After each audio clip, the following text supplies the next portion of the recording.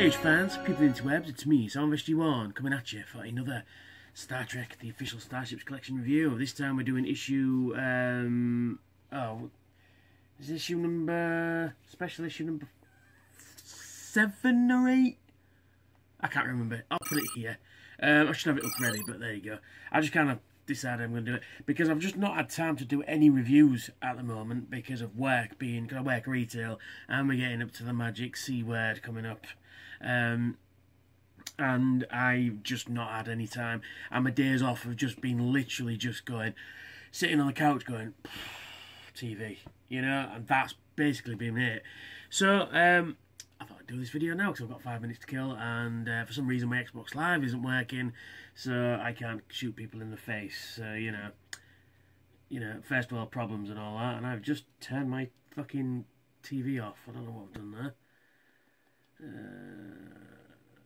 So I'm going to use my TV as my computer monitor because my computer monitor died a couple of weeks ago. Anywho, as per usual, we get a nice... Oh, this time we're doing U.S.S. Voyager, the Sternbach concept. Yes. This will be the 3rd concept model we've had. So as per usual, nice glossy magazine. And then we get the ship itself. More on that a little bit later. So we shall get cracking on, shall we, boys and girls? Yes. Class Intrepid, designed by Rick Sternbach, series Star Trek Voyager, designed in 1994. Because obviously it didn't get an actual on-screen, you know, an actual on-screen appearance. So we've got a beautiful underside view of it there. You can see the Voyager that we got sort of happening somewhere. You can see that the deflector is there. The basic sort of shape of the saucer. You've got this like sort of indent here. You know, so you can see things happening. And you'll notice it's got a different registry number of NCC-73602. But the 74656 just sounds better. And then we've got a topographical view there. And again, you can see what elements that would appear on the normal Voyager, like the basic shape of the saucer. You've got the secondary deflector dish, the way the phaser banks are. You've got the strip, you've got the sensor pallets there, the name, the bridge shape, although that's more or less like on a runabout, but you've got the shuttle bay there. You know, you can see the basic shape happening, which is cool. Rick Sternbach designed to response to the Star Trek series Bible for Star Trek Voyager, which describes the ship as being like a bullet and smaller than Enterprise D. And then we've got some concept designs of the ship itself. I've seen these over the years. Never seen that one. That's a weird one. Kind of looks like one of the what was it? The specialization ships from Star Trek Online. Yeah, that's pretty cool. And then you've got a version of it there with like an extra sort of I don't know, conning tower, I guess I want to say. And then we've got some more images of it there. We've got you know, a really nice, beautiful image there, and you've got an image there of the nacelle cover opening to like vent plasma. That'd have been cool. They still could have put that in, but they didn't. And then we've got sort of some schematics going on there. Again, you can kind of see what's happening. You've got the top and bottom one there, and you've got the bottom one there as well as the top one there. So that's pretty cool. And then we've got the front, like I said, that kind of looks like Voyager already, but the nacelles are in the wrong place.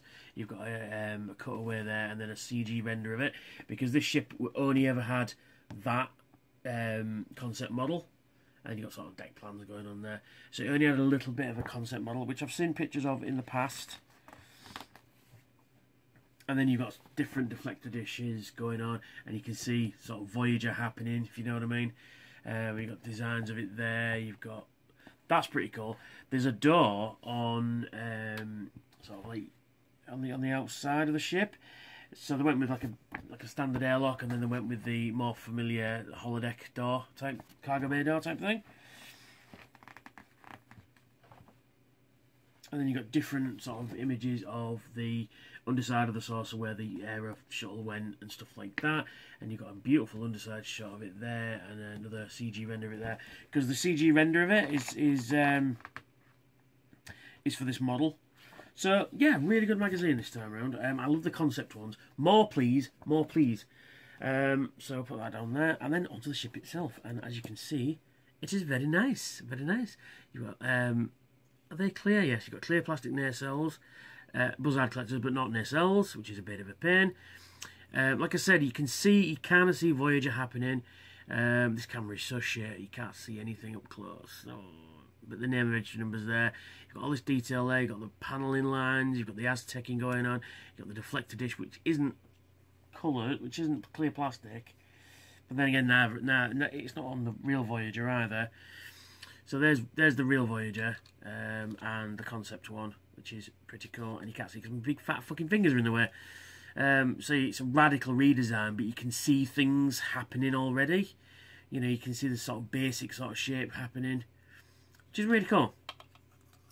You know, yeah. So you can see sort of things that they started with this would end up on this one. You know, you got similar shaped saucer, but this one's obviously much bigger. But yeah, it's really cool. You got some really nice detailing on the spine of the ship there. You got some what I assume are impulse engines, which are not painted, but yeah, it's just a nice thing. It's just a nice thing to have. Like I say, you've got all this detail on there. You've even got a Starfleet pennant on the bottom there, rather than on the sides, because of course this Voyager has it on the side there. Nice to see them on the bottom. I like them on the bottom. But yeah, it is a really nice looking ship. It's a shame that this never really got any screen love. But yeah, it's really nice. I fucking like it. Should you get this ship? Yes, you fucking should. If you're a Voyager fan, you should get this ship, because you should get this because we now have 4 Voyagers. We have the normal Voyager, we have the warship Voyager, the armoured Voyager, the concept Voyager, and the assimilated Voyager is on the way too. So that is a really nice ship there. I really do like it a lot. And yeah, you should get this if you're a Voyager fan, or if you're a fan of Federation ships. Bulks out the Federation ships. But I'm placing these in a different section. I'm going to put them in concepts, because now that we've got the Enterprise C concept, I'd say the first time ever we've had that as a model. The Probert Phase 2 Enterprise, which is really cool as well. So we've now got 3 concept designs. I'd like to see a couple more. So the concept fleet is getting ever bigger, which is really cool. Which is really fucking cool. I keep saying that, don't I? I need to expand my vocab somewhat. But it gets the job done, doesn't it? Yes. Sorry, everything's falling fucking down at the moment. There we are. So yeah, you really should get this. I really do like it. I like the design of it. I like the look of it. I like the because you kind of see like a runabout thing going on there as well. So they've taken elements from different ships.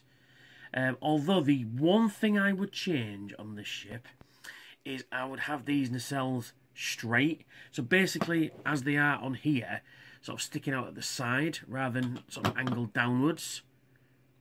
I'd sort of have them, maybe even like an Excelsior, so maybe up that way. Because I think the nacelles look, the buzzard collectors look better that way. But that's just a personal nitpick. It's not the ship itself, it's just a personal nitpick. But hats off, Eagle Moss. Hats firmly fucking off, because this is a really good ship, and you should definitely get it. It's available on the website at the moment, so you should pick it up. Because we are getting a few more of these extra ships as well, not part of the regular subscription. Because we're getting the Enterprise F, the Assimilated Voyager, the Aventine, the TOS Aventine style, and there's a few others that escapes me at the moment. But it does have a nice little stand, and it says on the bottom, U.S.S Voyager, a Sternbach concept, which is pretty cool. And it nicely fits on its stand thus. And it fits so nicely within other Federation ships. It's really fucking cool. Very thin. Very thin. I mean, you can... Oh, shit, dropping everything. Nils, you can relax. I've dropped something. You can see it's very thin compared to the actual Voyager that we got, and it's a little longer. Yeah, it's a little longer than Voyager. But yeah, it's pretty fucking cool. It's nice to have the before and after as well. So, and it's like I say, it fits on the stand thusly, and it is a very nice addition to the collection. And I will get mine sorted at some point. But it's very nice looking ship. You should definitely get it, and it looks fucking brilliant next to the Enterprise C concept and the the Probert concept as well. So we'll just put that back down there before I fucking drop it on the floor. So, well, thanks for watching me do this very quick review. I haven't done one of these in a while. So please like, share, and subscribe, and hit that thumbs up. Helps the channel out, and hit the notification bell to tell them I've got new content out, which is hopefully I'm going to try and get a steady stream of it going in the next couple of weeks. Otherwise, because like I said, Christmas is coming up, I'm probably going to have a sort of enforced hiatus due to the fact I just won't have any time to fucking, you know, scratch me on ass, you know. So yeah, so like, share, and subscribe, all the good stuff. You can check my playlist, which will be here, for other Star Trek official Starships collection reviews. And if you'd be a dear and donate to my Patreon, that'd be so cool. And you will get some cool goodies when I've actually fucking thought about it, because I haven't thought about it. You'll get your name in the credits, you'll get some exclusive videos, and you'll get a video. You get to see a video first as well. See it a bit early. So it's just $1 a month, and that'll be so fucking cool. And yeah, so, and I will catch you later. Adios, muchachos.